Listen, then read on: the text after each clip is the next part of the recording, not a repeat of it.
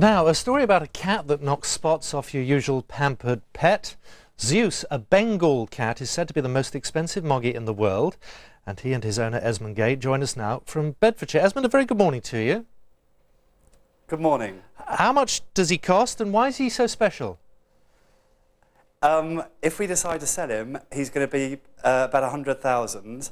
The reasons are he's taken 10 years to breed, a tremendous amount of money. He's actually cost us about $250,000 to breed him over a 10-year period, and he's a complete one-off. He's the only Bengal that we know of in the world that's got 90% wild blood. So what does he eat? Children? No, he actually, his best friend and play partner is my 3-year-old daughter, whose name is also Kitten. Sorry, you've named your daughter Kitten. Sorry, I've got to stop you. You named your daughter Kitten.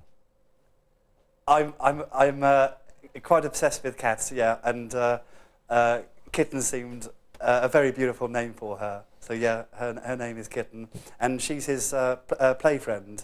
So no, he's certainly not vicious in any way. We've gone to a great extent, great lengths to keep him tame, and we've hand-reared him from just a couple of days old.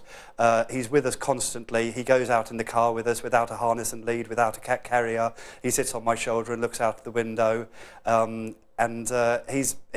Basically he's a gorgeous pet, but for the right person, and the right home for a cat like this is very, very important. It's got to be someone who's used to cats, who will treat him with the respect that he deserves. He's not the run-of-the-mill domestic cat. As you say, he's got 90% wild blood. If we can find the perfect home for him, then yes, he will be rehomed. But if not, then he'll stay with us. Esmond, I mean, it sort of goes without saying that if you're spending £100,000 on a cat, you will probably look after it reasonably well. I mean, what sort of people buy them? Name drop. Let us know a few of the film stars I know have been buying cats from you. Jonathan Ross, Cindy Jackson, Rolf Harris, Goldie Hawn, Sultan of Brunei, a lot of the members of the Arab royal families, Jeffrey Archer, and a number of other people who I'm unable to name for privacy reasons. All right, well, we've got quite a list there already. I mean, how easy are they to breed? And if you've got one of these cats, how much do you need to worry about the local cat neighbourhood and getting some rather dodgy offspring?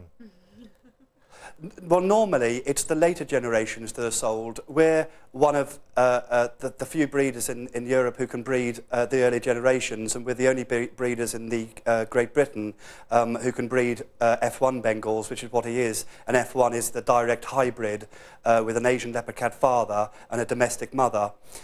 So it's very rare that you'll see an F1 or an F2 or an F3 running around the streets. It's more likely to be a generation 4, which is 4 generations away from the wild.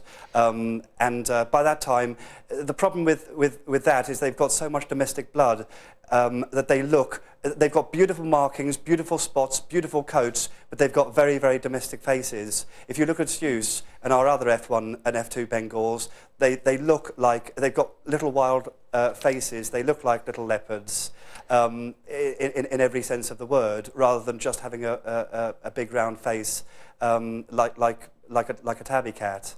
Zeus is a beautiful specimen, clearly. We're just looking at him. But how old is Zeus? He's 5 months old now. 5 months old, and you're expecting to get £100,000. I mean, a lot of people would... But if I don't...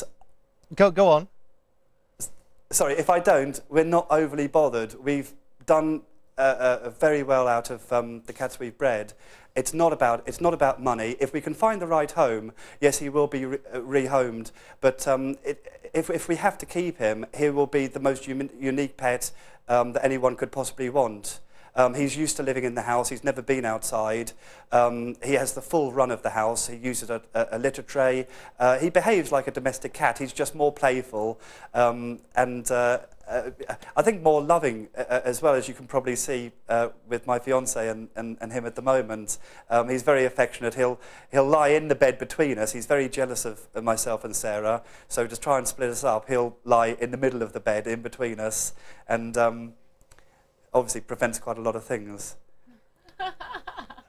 Esmond, I think we better leave it there, actually. But just ask Sarah very briefly, I mean, do those teeth hurt? Not yours, I'm talking about the cat's. No, no. It looks all very, very vicious, but it's just nibbling. It's just nibbling. There's never any scars or anything permanent. It's my African leopard in my back garden that does a lot more damage than that. You've got an African leopard as well? We've got African leopards, we've got ocelots, we've got margays, we've got Asian leopard cats, and the sale of the Bengal kittens goes to fund all the wild cats, and we breed them, and they go to other wildlife parks or conservation centres, and they're used for conservation purposes. So basically, the Bengal cat, created from a leopard, is now helping their wild ancestors. Obviously, there's a tremendous amount of pleasure that we gain from that, not just keeping animals like the African leopards, but knowing that we're doing something constructive together with the Bengal, with the finances from the Bengal, to help these wilder and far more endangered species. Yeah, it's also cheaper than a house alarm, isn't it? I bet the burglary rate's very low where you are. Anyway, it's really good to talk to you. We wish you well, and many congratulations on breeding such a fantastic cat. We wish you both well. Thank you very much for joining us. Thank you very much indeed. Thanks. Thank you, sir. Bye-bye. That's amazing. You should be careful going to his house for dinner, though. Count your fingers before you do. Well, he watched